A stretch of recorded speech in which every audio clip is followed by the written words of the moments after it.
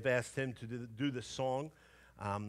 Sometimes I ask things that a little harder. I don't know if he knew this song before or not, but he said he would do it for me. And so, Sonny, come and sing what the Lord's laid upon your heart.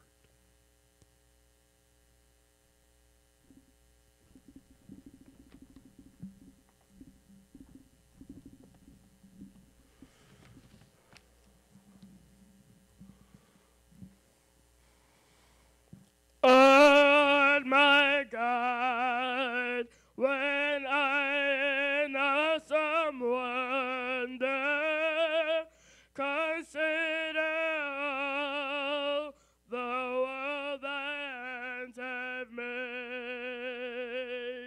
I see the stars, I hear the rolling thunder, thy power throughout the universe display. Then sings my soul,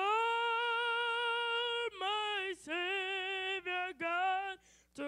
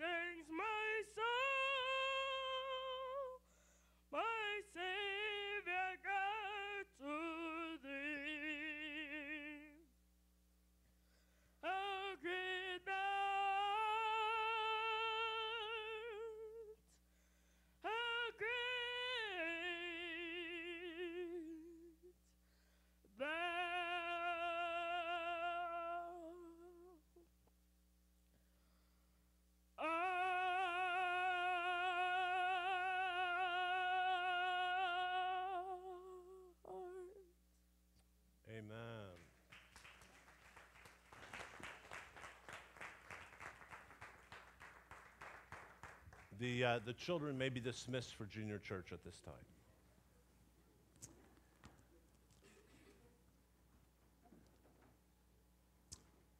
I'm going to go ahead and skip the introduction this morning just because of time, but just a reminder, we talked last week about God the Father, God the Son, and God the Holy Spirit, and how they play into salvation. And obviously without God there would be no salvation. But we talked about the repentance a week before that, and again, without repentance there is no salvation. So I want to continue on this study of important ingredients to salvation. For anyone, any person, all these have to play a part in salvation. So I want to look this morning at love. We're talking about God's love. And go with me, and I'm not telling you to turn back there in your Bibles, but in your mind's eye, go with me back to Genesis. And we know that Adam and Eve, they lived in a perfect environment, and everything was perfect, literally, until they messed up, until they disobeyed God and sin entered into our perfect world, and then nothing would ever be the same since. And we know that today. I mean, we, as Pastor Randy was talking about, this world in which we live is an absolute upside-down, wicked, crazy, sinful place to be. That's the world in which we live right now. But here's what I want you to see, again, concerning Adam and Eve. Listen, they messed up big time. We know that. We know that Adam and Eve messed up big time, and we're not pointing fingers back at them, because if it was you and me back then, we would have messed up too. So, it's funny. I hear people say often, wait till I see Adam, or wait till I see Eve, and I just say, wait, hold on there, back down there a little bit, boy.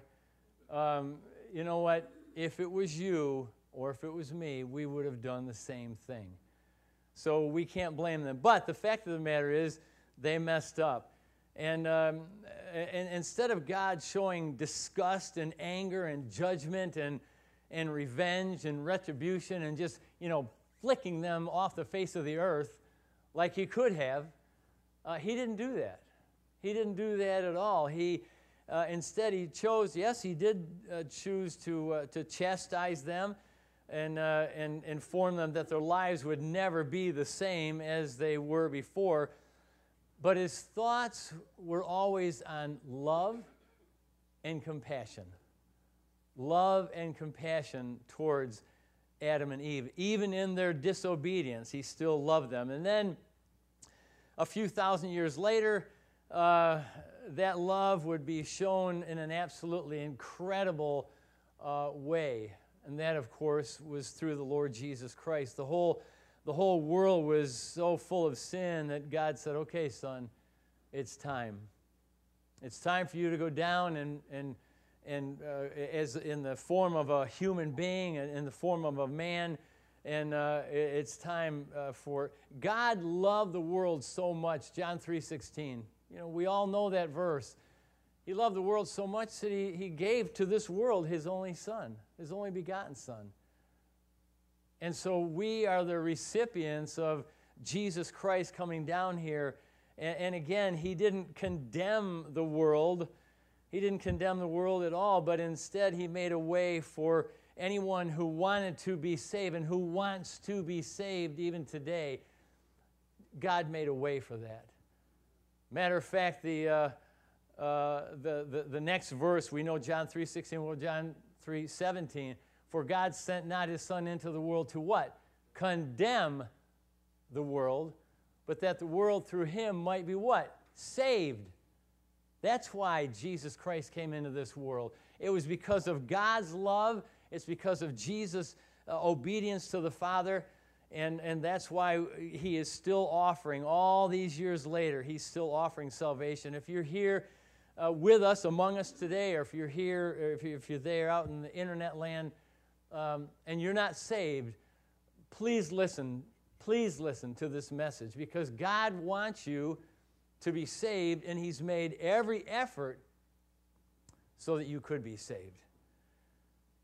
First John chapter 4 and verse 10 says this, "Herein is love, not that we loved God, but that he loved us and sent his Son to be the," now hold on here, "to be the propitiation for our sins." What in the world is propitiation? I'll tell you what, I've got a Bible dictionary along with a dictionary, and I keep all these books nearby. Any preacher does the same thing. And so I looked in there, and there's this long definition in the Bible dictionary of the word propitiation. But I like what I saw years ago or heard. I can't remember where I saw it, who I heard it from. But it was this. He said, the satisfaction, this is propitiation, the satisfaction of God by the death of Jesus Christ to meet the demands of God's judgment. Let me read that again. It's the satisfaction of God. God was satisfied that Jesus Christ, his death, would meet God's demand. God was satisfied about that. And then someone else said, God was satisfied with the payment of your sin and my sin. God was satisfied with that. And in fact, you know what? I'll get back here. Hold on. Let's talk. God was satisfied with the payment of your sin. So guess what that means? You don't have to do anything to pay God for your payment. You don't have to try to appease God. You don't have to try to please God. You don't have to try to angle with God. Let's make a deal. No, you just have to believe that Jesus Christ already paid the payment for your sins. And God was satisfied with that.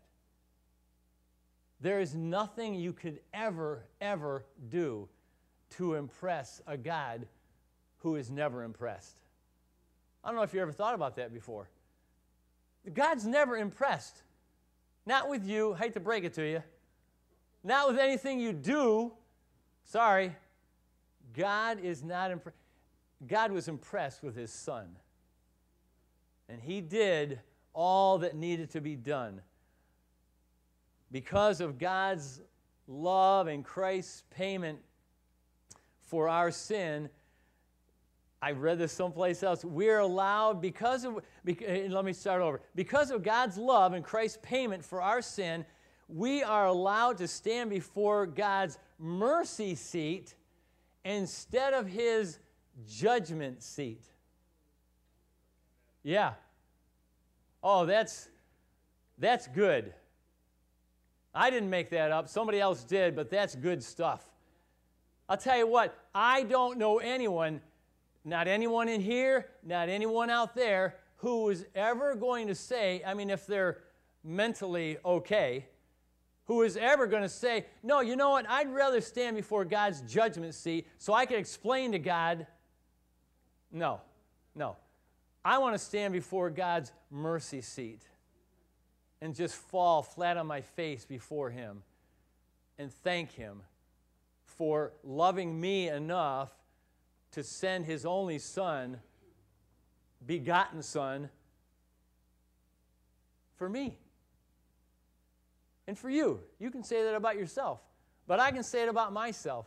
I believe that if I was the only one on the face of this earth, God would send his Son to die on the cross because of my sins and to pay the penalty for my sins.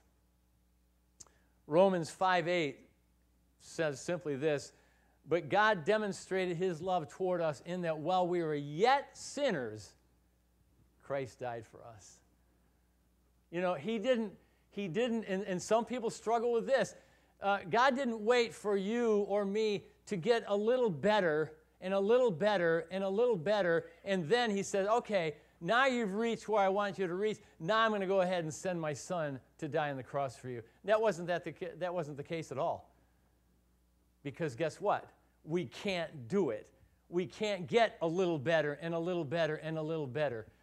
God sent his Son and demonstrated that his love toward us and that while we were yet sinners, Christ died for us. God's love. Number two, speaking of mercy seat, the next ingredient to salvation is mercy. Mercy. Mercy is not giving someone what they deserve. Not giving someone what they deserve. I thought about that. The definition in the dictionary is this: not inflicting harm when the person has a right to, and, this is the important part, and they have the power to do it.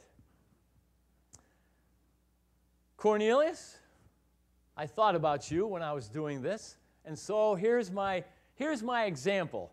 Everyone knows Cornelius. If Cornelius came up here and stood next to me, you would see that he is a bigger man than I am. And you would see that he could, if he wanted to, and I'm thankful that he doesn't, I hope he doesn't anyway, he could break me in two. Yeah.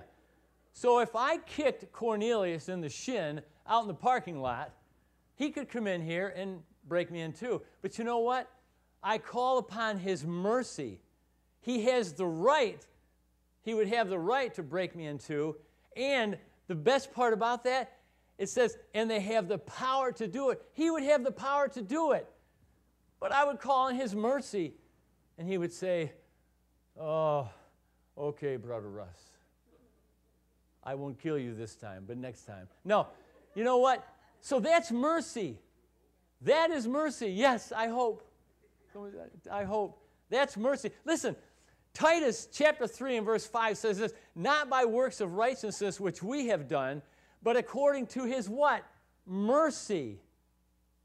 According to his mercy, he saved us by the washing and regeneration and renewing of the Holy Spirit. I'm not trying to cut that off, but the focus here is on the first part of that. Not by works of righteousness. There is not a thing you can do, as I already said, to impress God. Nothing. And make no mistake about it, people believe that. People believe I've got to do something so incredible that God is going to be so impressed that he's going to let me into his heaven. Never going to work. Never has worked. Isn't working now. Never going to work. We need his mercy. I'm sure you'll remember that about the two blind men in Matthew chapter 9. Matthew chapter 9. They did not cry out, Jesus, thou son of David, have judgment upon us. That's not what they did. Jesus, thou son of God, have what? Mercy. Have mercy upon us. You know what? Folks, God has the right and he has the power, according to that definition we read a moment ago, to flick any one of us off the face of the earth anytime he wants. Anytime. He has the right and he has the power. And there's not a thing you can do to stop it except to call on his mercy. Lord, please, I want to know Jesus Christ as my Savior. I've repented of my sins. I'm calling on you, Father, to show mercy upon me. Little old me, little old human being me. Lord, don't flick me off the face of the earth. Give me mercy. And God, being God, is always, always ready, willing, and able to extend mercy. It's Psalm 51. Psalm 51 is a great psalm. Psalm 51 is when David, who had committed adultery and then tried to cover it up, with just murder. Now David is confessing his sin before God. And we're not going to go there, but you can if you want to, but I'm not going there. I've already written down what I wanted to write down. The very first verse says, David saying to God, have mercy upon me, O God. Lord, have mercy upon me. David knew that he had committed a terrible sin, multiple sins, and now he's confessing his sin to God, and that's what God wants, for us to confess our sin, to repent of our sin. and plead, plead for mercy. That's what God wants, and that's what God is always willing to do. Remember, a couple of weeks ago, we looked at what I said was a coin, faith on one side and repentance on the other side. And so that's a perfect picture of a coin. Well, there's another coin here today. And this coin today is mercy on one side and grace on the other side. Grace on the other side. Again, mercy is not giving someone something that they deserved. Well, grace is the flip side of that. Grace is giving someone what they don't deserve. Mercy, withholding from something that they do deserve. Grace, giving something that we don't deserve. For by grace are you saved through faith. And that not of yourselves. It is a gift of God, not of works, lest anyone should boast. Without God's grace, we'd all be doomed. Just like without His mercy, without His love, without God the Father, God the Son, God the Holy Spirit, we would all be doomed. But for by grace are you saved. And by the way, not of works. I could stay there for about a week.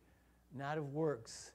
You can't do anything. How many times have I said you can't do anything to impress God? God looks at our works before we get saved. God looks at our works as a filthy, just a pile of filthy, disgusting, dirty rags. So if you're trying to get to heaven by doing good works, that's what God sees, a pile of filthy rags.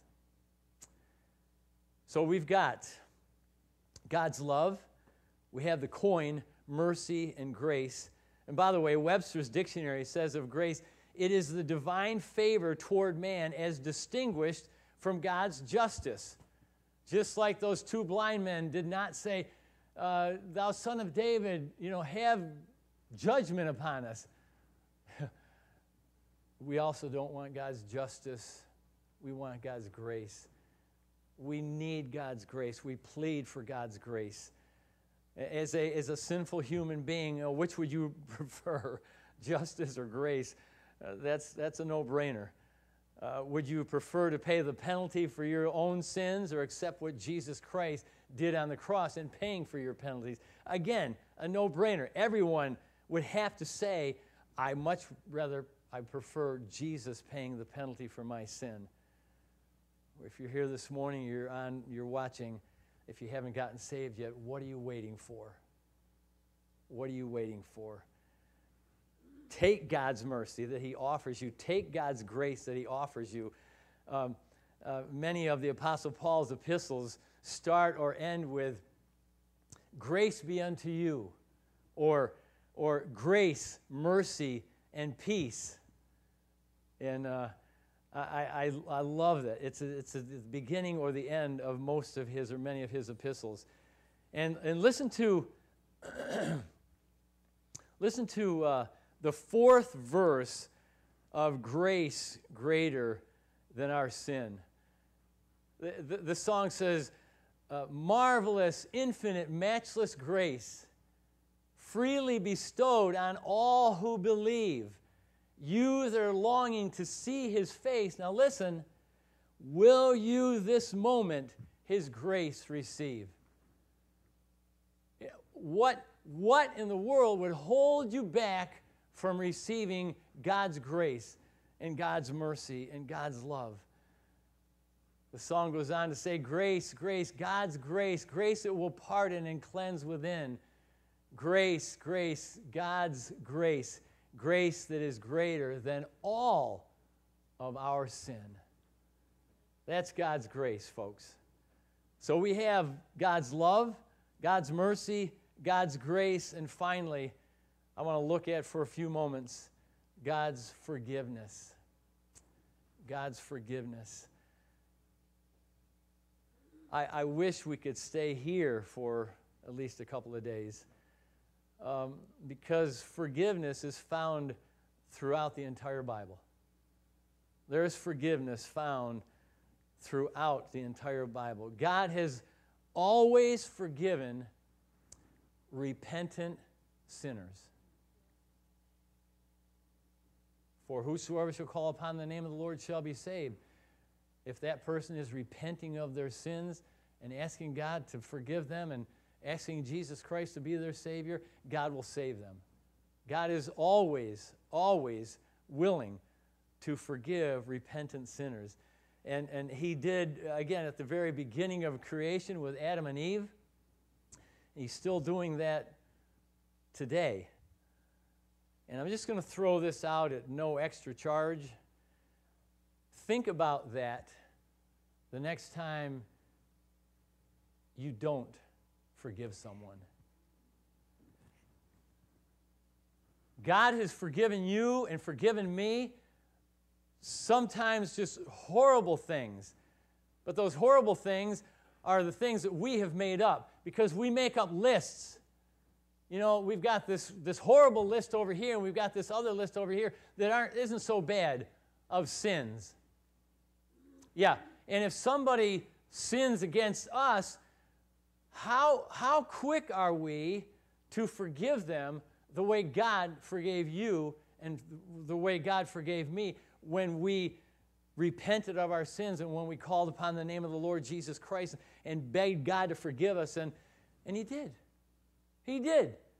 Not, you know what, let me think about this and go back and come back to me next week and let's see how you're doing then. No, God forgives every time somebody, a sinner, an unsaved sinner. There's only two kinds of sinners. There's saved sinners, we talk about that in Sunday school, and unsaved sinner. Whenever an unsaved sinner calls upon the name of the Lord Jesus Christ and repents of their sins, God does not have to take it to the board. He doesn't have to mull it over. He just says, okay, I've forgiven you. I've saved you now. Now, what are you going to do about it? Well, I want us to look. I tell you what, I tossed and I really, really struggled with an example, an illustration in the Word of God. There's so many. And then I boiled it down to two, and then I thought, both of these are great. Which one do I? And I prayed. I said, Lord, I don't know which one. And finally, you know, I said, all right, Lord, if you want me to do this one, then, you know, just help me in my own mind and my heart to know this is the one to do it. And you know what? I didn't see a sign in heaven, but this is what you're getting this morning. I can't tell you this is what God wanted me to do. I don't know, because I struggled. Even this morning, I still struggle with it, because the other one is just as powerful as this one. But here, you're going to get this one this morning. John chapter 8, and I am going to go there. In fact, I'm going to get out one of these two pairs of glasses. Which one is it? I don't know. This one. I'm going to get out these glasses so I can read John chapter 8, starting in verse number 1. The Bible says, Jesus went unto the Mount of Olives, and early in the morning he came again into the temple, and all the people came unto him, and he sat down and taught them. And the scribes and Pharisees brought unto him a woman taken in adultery. And when they had set her in the midst, picture that. Picture that poor woman being thrown in the midst of a group of hypocritical men. They say unto him, Master, Master, this woman was taken in adultery, in the very act. Now Moses in the law commanded us that such should be stoned. But what sayest thou? This they said, tempting him, that they might have to accuse him. But Jesus stooped down with his finger and wrote on the ground as though he heard them not. And by the way, let me just interrupt myself for 1 second. Every time we read this, every time I read this anyway, the thought is always, now correct me if I'm wrong, the last I knew, if someone was taken in adultery, there was probably a second person there. nothing is mentioned here about the man. Nothing. There, you got that for no extra charge. Now let me go on, because that's really got nothing to do with my message. Verse number 7. So when they continued asking him, he lifted up himself and said unto them, He that is without sin among you, let him first cast a stone at her. And I've always wondered what he wrote on the ground. Did he write the sins of the people that were accusing her? Did he write their sins on the ground? I don't know. But verse 8 says, And again he stooped down and wrote on the ground. And they which heard it, being convicted by their own conscience, went out one by one, beginning at the eldest, even unto the last. And Jesus was left alone, and the woman standing in the midst. Now here's where it gets good. When Jesus had lifted up himself and saw none but the woman, he said to her, Woman, where are those thine accusers? Hath no man condemned thee? She said, No man, Lord.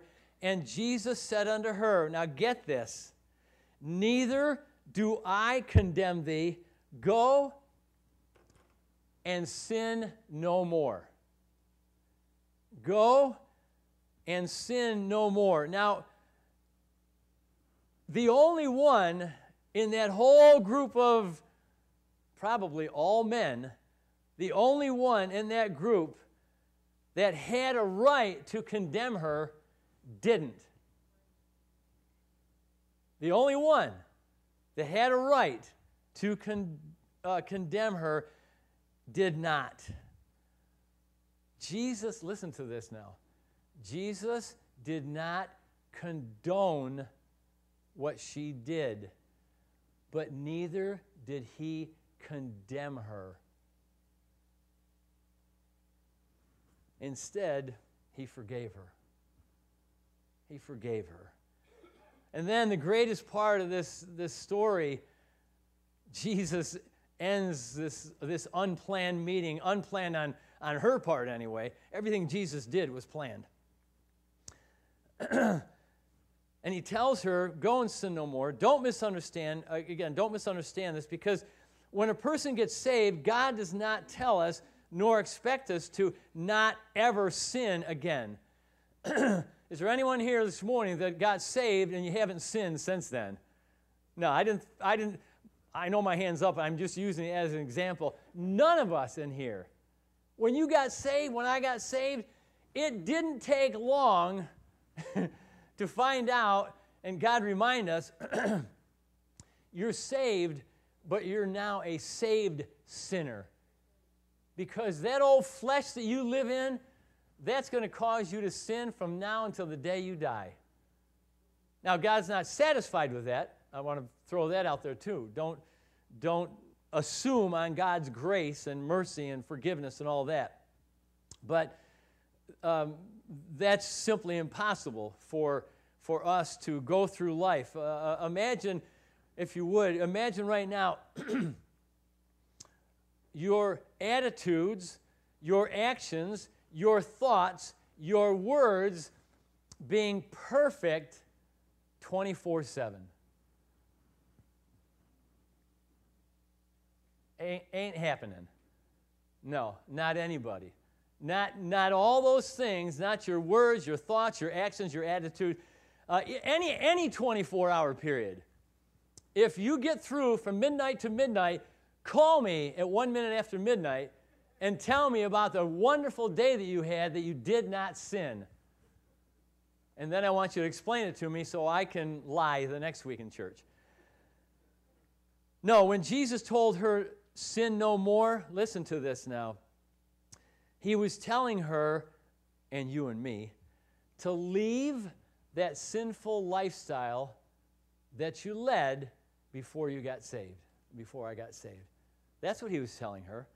Leave that old lifestyle behind and begin that new life with God as the driving force behind it. That's what God wants. He wants us to leave that stuff behind. Listen, this is a verse that that I'm going to share in just a moment. But this is a verse that we say quite often around here. But listen, it's powerful, it's true, it's challenging, it's encouraging. What verse is that? Therefore, if anyone be in Christ, he's a new creature. She's a new creature or a new creation. Old things are passed away. Behold, all things are become new. I'll tell you right now, if anyone in here or out there, you prayed a prayer and you asked God to forgive you and you got up and nothing has changed in your life, I hate to break it to you, but you're not saved. I'm not judging. The Word of God says, if anyone be in Christ, he or she is a new creature. Old things are passed away. Behold, all things have become new. If you can't see things in your own life that God has been changing in your life, and it takes time. It does. It takes time. But after years, and you don't see anything different, you're the same person you were before, you better get back to God. For the first time in our lives, God's love and God's grace and God's mercy and God's forgiveness, we experience that, and a change has to happen in the person's life. If you've never repented of your sins and never experienced those things I just mentioned, love, grace, mercy, and forgiveness, you're still lost, and you need to be saved. And if you die today in that condition, you would never, ever see God's heaven, ever see God's heaven if you died in that condition. And you'll spend all of eternity asking yourself, why in the world?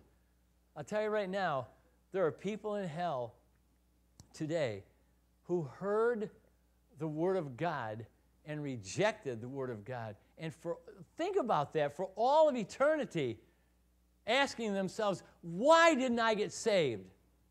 I had an opportunity to get saved, and I chose not to get saved. I can't think of a better day to get saved than today. If you're here or out there and you're not saved, just bow the knee to God and get saved. Call upon the name of the Lord Jesus and repent of your sin and ask God for His love and mercy and grace and forgiveness. And He'll give it to you willingly. He'll give it to you willingly. Trust Jesus as your Savior today. Why not change that if you're unsaved? Why not change that today? You'll never regret it. You'll never, ever regret getting saved. I promise you. If years from now you say, you know what, I regret it, you come back to me and tell me about it, and I'll give you your money back. That's a fact. You'll never regret getting saved. Would you bow your heads, please, and close your eyes? I know I'm speaking to many people, most people that know Jesus Christ as their Savior, and I get that. But I also know there's a chance that maybe somebody in this room right now will say, Pastor Russ, I'm not saved, and I know I'm not saved, and I want to be saved. I mean, let's just put it as simple as possible. You say, I'm not saved, and I want to be saved. If that's your testimony, if that's your experience right now, your testimony, just slip your hand up and write back down. I'll see your hand, and I'll pray for you. I promise. I say this every week. I would never call upon anyone who slipped their hand up and said, Pastor Russ, please pray for me. I'm not saved, but I want to get saved. Anybody all over the auditorium. I'm not saved. I want to be saved today. You say, Pastor Russ, would you please pray for me? I'm saved. I know the Lord is my Savior, but I've been struggling with some things right now in my life. You know, whatever it might be, unfaithfulness or anger or finances or whatever it might be. You say, would you please pray for me? Just slip your hand up again. Thank you. God bless you. Thank you. Hands all over the auditorium. Join me in prayer. Father, we come before you now thanking you for the Lord Jesus. We thank you, Father, for the power in your word, the truth of your word. And Lord, we think of some that still may be here this morning and may be out there in the internet land, and they've never come to Christ. They've never really called upon the name of the Lord Jesus Christ and asked for forgiveness and asked for salvation. And so, Lord, I pray that that would happen today. And Father, for those, many hands went up, but I'm sure there were others that just didn't raise their hand, that are struggling with some issues in their life right now. They need you. They need to experience more of your forgiveness and or whatever it might be, your grace or mercy, whatever it might be. God, I just pray that you would meet their needs where they're having them. Bless our time, Father. Thank you for allowing us to be here this morning. I ask all these things now in Jesus' name. Amen.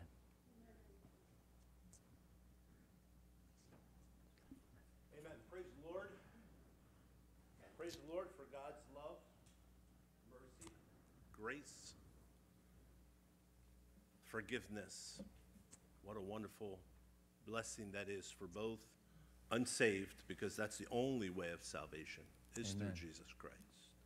But also for us as saved, we can come to him knowing that his arms are still open. He will not reject us. He will continue to forgive us, continue to love us. If you will, take your Bibles, take your hymnals to 201. Pastor Russ quoted this song. We're going to sing the first and fourth. Grace greater than our sin. If the Lord's spoken to your heart today and you need prayer, you need the Lord to work in your heart today in a mighty way, come down and join Pastor Russ. I know that he'll pray with you. I'm going to come down. I'll pray with you.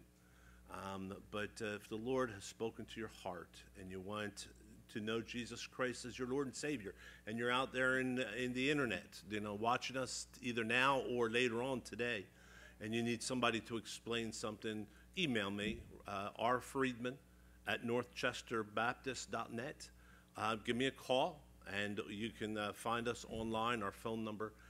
But we want to make sure that you know for sure that you know Jesus Christ as your Lord and Savior. We want to help you grow in the grace and knowledge of Jesus Christ. Let's stand together. Let's sing on the first and fourth. As we sing, I invite you to come down to the altar if you need to. Marvelous grace of our loving Lord, grace that exceeds our sin and our guilt. Yonder on Calvary's mount upward, there the blood of the Lamb was shed. Grace, grace, God's grace, grace that comes within. Grace, grace, God's grace that is greater than all our sins. So often we're afraid to come down forward. We don't have to be embarrassed. We're not judging. Jesus said to the adulterous woman, I'm not here to condemn. We're not here to condemn. If you need to come to the altar to pray, if you need to come to the altar to get something right with the Lord, please do so today before you leave. Let's sing on the fourth. Marvelous, infinite, matchless grace, freely bestowed on all who believe. You that are longing to see his face, will you this moment his grace receive? Grace, grace, God's grace, grace that will pardon and cleanse within. Grace, grace, God's grace, grace that is greater than all our sin. Let's pray. Oh, our gracious Heavenly Father, we do thank you for your marvelous grace, your infinite grace. Lord, as Pastor Russ beautifully put it, Lord, grace and mercy go hand in hand. You gave us what you didn't give us what we deserved, and you withheld you withheld what we did deserve. And Lord, I thank you for that. I thank you for your love. I thank you for your care. I thank you for your ministry that you've bestowed upon us. Lord, now as we leave this place, go before us, challenge us and use us, that we may have an impact on the society around us. We do thank you in Christ Jesus' name. Amen.